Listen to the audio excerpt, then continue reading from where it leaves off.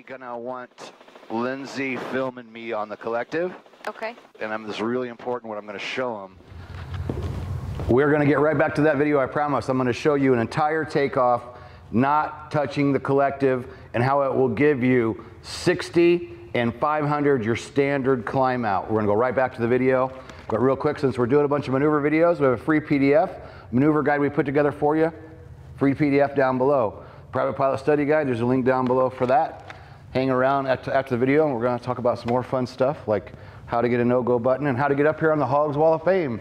If you're new to us, over 300 private, instrument, commercial, and CFI people that have passed their check rides.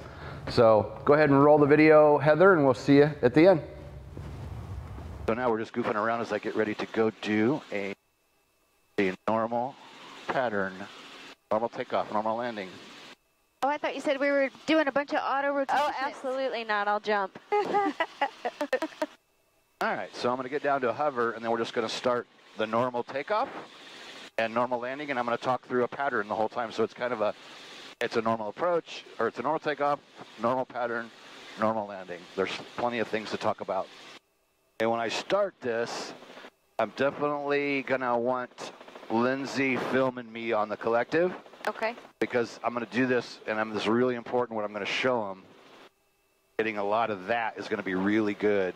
Okay. All right, we're going to talk through a normal takeoff, a normal pattern, and a normal approach. As simple as that sounds, a lot of people out there don't really know how to do a good normal takeoff and landing, and a lot of times they don't really understand the pattern. So tell clear right to do a nice clearing turn before we start the pattern, just so I can check the area. We just left the hangar, did a max takeoff out of there. I don't hear anybody on the radio. I've been making radio calls, don't see anybody, so we pretty much have it to ourselves right now, which is good for making some videos. We're over the number 9. We're going to come back to the number 9. It's good to have a good, solid spot, like a number or a spot in the ground or whatever the case is, so you know exactly where you're going to come back to. All right, so the normal takeoff. You always want a hover pre-takeoff check every single time before you take off. So I'm looking across the top. Warning caution lights are out. RPM's good. Manifold pressure's about 22, just a hair above. Car heats out of the yellow, 15 minutes on the flight. Gauges are in the green. Everything's good to go. So what I'm going to do is, for demonstration purposes, I'm going to take my left hand off the collective. Now I tell everybody, never, never, never do this. Well, I'm doing this for demonstration purposes because I want to show you how the helicopter can take off without adding any power, using only hover power, and you can get your 60 climb and your 500 standard climb, or your 60 and your 500 climb without ever adding power. My hand will be right there beside the collective. I'm ready to grab it if I need it, but I'm going to release my grip, and we got a camera on that, so you're going to be able to see that. So we'll make our radio call. Warsaw traffic, helicopter 1 Mike Bravo, departing 9 for right traffic.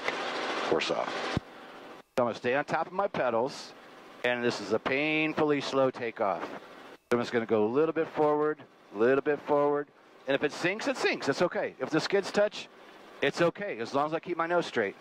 I'm going to keep inching forward. Again, my hand's on the collective, or near it, but I'm not adjusting throttle. I'm not adjusting the collective. Hand is right there just in case.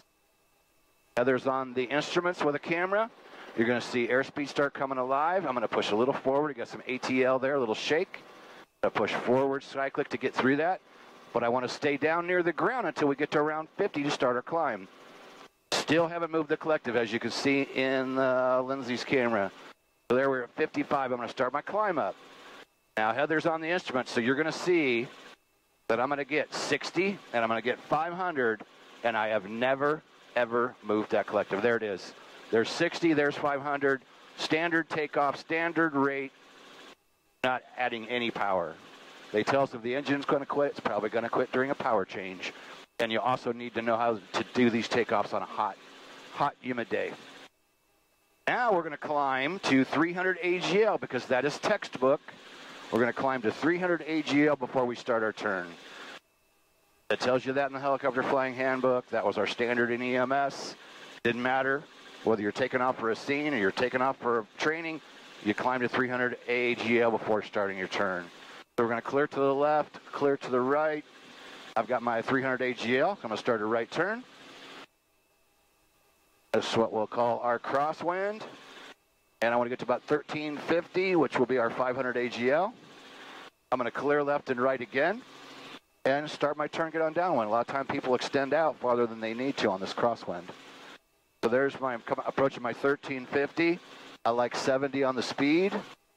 I'm going to do my downwind checks right now to get them out of the way. Warning caution lights are out. Gauge is green. Everything's looking good. There's my 1350. I'm a little high. And my speed's just under 70. So I'll just go a little forward to speed up. A little down collector so we don't climb any higher. And now I can look outside and I can make my radio call. Warsaw traffic helicopter 1 Mike Bravo, right downwind for runway 9 Warsaw. So I got my 70, I got 1400, 550 feet, good enough. Looking around, don't hear anybody on the radio, beautiful day. And here's the next trick, setting up these approaches. So when I'm a beam number 9, which I am right about now, I'm just going to start a real small descent. Very simple. I only want to lose 200 feet between now and the time that I intercept my normal approach angle. So there's all kinds of time. And I want to have 200 AGL before I intercept my normal approach angle. A good setup is key. If you set it up nice, it's going to be nice. If you set it up sloppy, it's going to be sloppy. So let's get descending down a little bit. I'm going to keep just above 60 so that when I start my approach, I can go a little bit of aft cyclic and keep that 60. I could use a little bit of left pedal for trim. The quarterbackers are going to be going, hey, you're flying without your left pedal in there. That's all right. I'm just like a typical student. No, wait, they don't want to push right pedal. All right, I'm going to clear left and right again. And I'm going to turn 2 radio calls into 1. Instead of making 2 for base and final, I'm going to make 1 call. Warsaw traffic helicopter 1 Mike Bravo, right base turning final for runway 9 Warsaw. All right, so I got my 60. I want to get about 1150. That way I have 300 AGL. I want to line up for the runway, and I got all kinds of time to get this set up. So listen to me, people. This is the key. And a normal approach sounds easy, but a lot of people struggle with this. We're going to clear left and clear right again. I've got all kinds of time. I got my 60. I can lose 50 more feet. And we want consistency. That's how you can consistently go out and fly decent approaches, is if you set it up the same way every time. And then you take the same numbers and use it any airport in the world. All right, so I'm in trim by the strings. I got my 60, about 1200. So I'm going to hold this until what I believe is a normal sight picture. And I see the red over white on the VASI, so I know I'm 3 degrees there. So I know I want to go a little farther because 10 degrees is our normal approach. I slowed to 50. Well, that's all right. We'll speed back up just a little bit. Now I'm seeing white over white, so I know I'm greater than a 5, or greater than a 3. Should be greater than a 5 now. Now I'm intercepting what I think is a normal approach. So I'm going to go down collective, right pedal, aft cyclic, and now all the way down to the number 9, I'm just going to use the collective to control the angle, cyclic to control the speed. And everybody wants to focus inside too much. You'll learn to do this by feel. It should look like we're always approaching those numbers at the same speed. I'm not even looking at the instrument panel. I'm using the collective to control my angle. I'm using the cyclic to control my speed.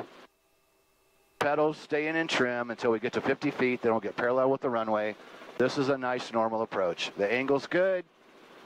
Look how nice and slow we're coming in. Angle's still nice. So again, collective controls the angle. Cyclic controls the speed. It should always look like you're approaching those numbers at the same speed. We're imaginary line going from my windshield all the way down to the number 9. Now I'm going to put in a little bit of right pedal, keeping it nice and level, and we're just going to keep slowly bleeding off that speed.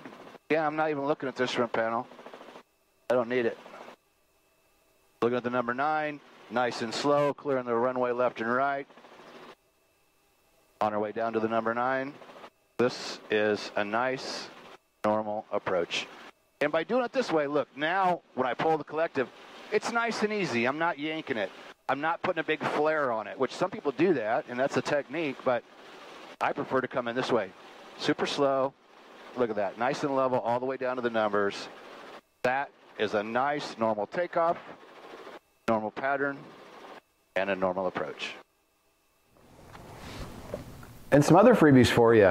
While we're sitting here in our final approach course area, finalapproachcourse.com that is. We'll put that link down below. This past summer we've done 8 ratings, getting ready to do rating number 9. Members come up with their requirements done. They go through the HOGS videos, make sure that their knowledge is solid before we get here. We do Zooms, make sure you have every document you need, make sure your requirements are done. When you walk in the door, we start flying. And then we sit down here to do the 8710, go through the PTS, R44's right there, push it right out, get fuel right into the pattern. Final approach course has been awesome. So we can help you finish up your rating if you need help. And we know around the country people have struggled with that. It's finding an instructor along with an aircraft, with an examiner, putting all 3 of those together to work for the date that you need has been a problem for a lot of people. We don't have that problem here. So this is the final approach course area. 2 couches, we sit down, lay everything out. Right there's the POH, right there's the helicopter. Right over here's the maintenance log books. Everything we need is right here. We're not chasing anything. So some other freebies for you. I put this out, this is my first book I ever did, 2017 I think, or so, or 15, maybe 15. Amazon #1 bestseller. Free PDF down below for that one. General helicopter stuff, a lot of tips and things about flying in general. Then another freebie, top 10 check ride tips. I put this together with Flight Instructor of the Year Dan Taz Chrisman. A whole ton. It's called Top 10, but there's about 30 tips in there because Taz went out and interviewed examiners in the Las Vegas area to tips on problems examiners see with applicants showing up at check rides. I mentioned at the beginning, helicopter maneuver guide. We're going to put that down below. Operations manager Brian Rutledge put that together based on the helicopter flying handbook. Helicopters have buttons and switches in different places, but ultimately you fly the maneuvers the same. Maneuver guide down below. Quick reference PDF. You could print it off and make a little book like we did if you like. And then we also mentioned we keep mentioning the private pilot study guide. Why? Because people are digging this, instructors are digging it, and I've had some examiners that said it's amazing. Operations manager Brian Rutledge put 3 months of work going through the practical test standards and coming up with anything he could think of that you could possibly be asked on a private pilot check ride. And I'll just open some pages, you know, just like, you know, what is standard empty weight? What is basic empty weight? If you failed to notify the FAA, can you still exercise the privileges of your private pilot if you moved? If you do move, how long do you have to notify the FAA? 400 questions. What are the requirements and procedures for obtaining a special flight permit? And it goes on. And we laid this and it made it in a spiral bound. And you can imagine, why did we do that? Because there are some aviation books out there that I actually enjoy, but they're bound, and so you're always trying to fight with this, and you're trying to do written test prep, and you got a book that you got to bind here and bind there. We said, hell with that, we ain't doing that. We made this spiral bound. That way you can lay it out, you can go through it, and then there's room to write in your answers for each chapter. So I'll show you that. So the first part of the chapter is the question. You can write it in for practice, because how do we learn? Through repetition. We learn from writing things down. And then the second half of each chapter is the same question with the proper answer. So if you really want to study, if you're like a madman or madwoman, or mad whatever you identify as, I'm just saying, that's the world we live in. If you're just, I want to ace this check ride, you sit down, you flop this dude open, and you start going through it. And you write in your answers, you think about it, you find the answer, you figure it out, and then go through and check yourself. So, check yourself before you wreck yourself. Ice cube. Aircraft certificates and documents, airworthiness requirements, weather information, cross-country, airspace, performance and limitations, operation of systems, aeromedical factor, general aerodynamics, they're all tabbed. So you can go to right to specifically to whatever you want to go to. Tabs are in there, I promise. There you can see them. It's all tabbed up. Nice book. We paid for the best stuff, you know, good cover, good pages. It's a quality piece. No, it's not cheap, but nothing with helicopters is. So You know, if you can't afford it, you shouldn't be doing it in the first place. I say that because somebody I know who's super successful in the business for 50 years, that's what he says. If you can't afford it, don't do it. If you're going to cry about it and whine about it, don't call us, because helicopters are expensive. Everything that you do is expensive. And then we got the no-go button. The members, once they pass their check rides, they get a no-go button. We send this to you. Live to fly another day. And you know what? Helicopterground.com. I got that camera. I'm gonna grab that camera. I have that on I can take that dude and go mobile with it. If you don't know, over here's the HOGS Wall of Fame. This had 300 pictures on it and we were running out of space. So we had to go digital. Here, I'll give you a good shot of it. That's over 300 people, private pilot, commercial pilot, instrument pilot, and certified flight instructor.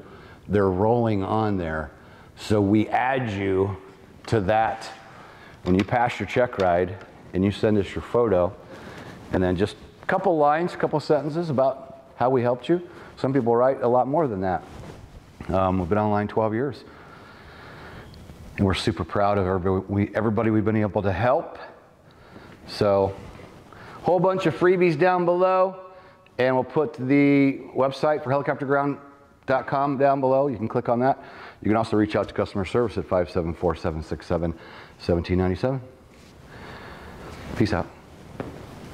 When you feel the pressure to fly, but know the right decision is to stay on the ground, hit the HOGS no-go and live to fly another day.